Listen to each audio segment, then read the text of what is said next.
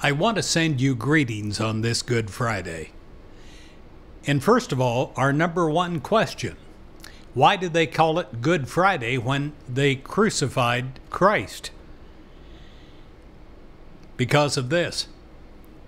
Matthew 28, verse 6. He is not here. He is risen, as he said. Have you ever had a terrible day? A terrible day that turned good later? Where you looked back, it turned so good, you looked back on it and said, thank God that this happened. I've had many people talk about their crucifixions in life, where someone said to them, I don't love you anymore, I want a divorce. And they're absolutely crushed, and then later on, they thrived, and they succeeded in wonderful ways. This has happened to people that follow Christ, and it happens to people that follow Christ perhaps easier because they have that faith.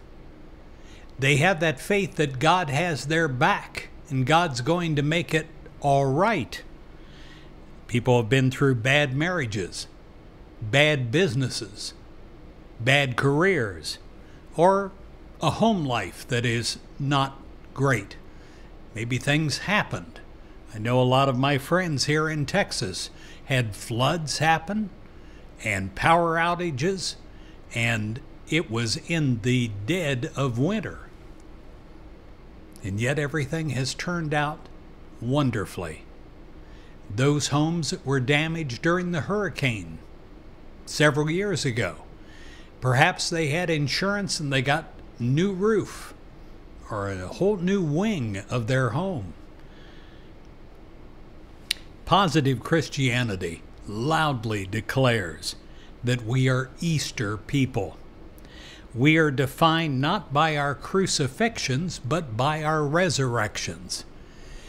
A lot of Christians define their whole Christian life on the crucifixions, on what they've been through, on the sorrows and the sadness. But there is more.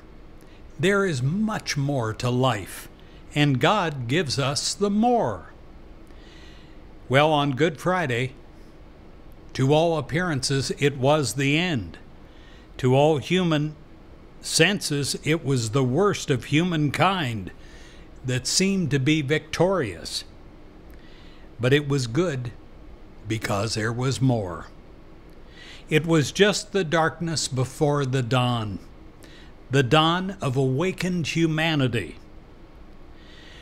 There is one obscene word in the vocabulary of a Christian, and that word is hopeless. Nothing is hopeless with God.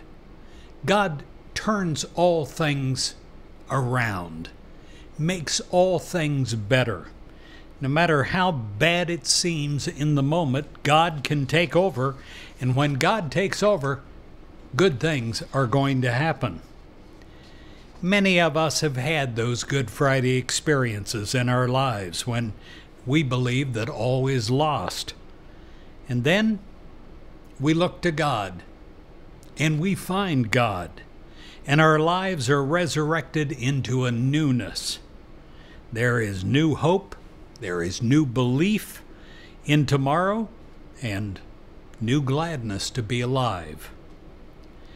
I wish you a happy Good Friday in the knowledge of a loving God that is with you, everywhere present and accessible to you and available to you. No matter where you may be or what you may now face, God is with you. Join me in prayer.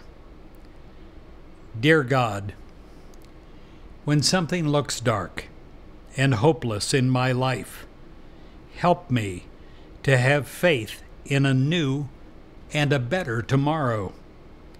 When I'm going through something that seems so unfair, lead me to fairness. I pray you will resurrect my life, touching those conditions that seemed to be ending. Thank you, God. In Jesus Christ's name, amen.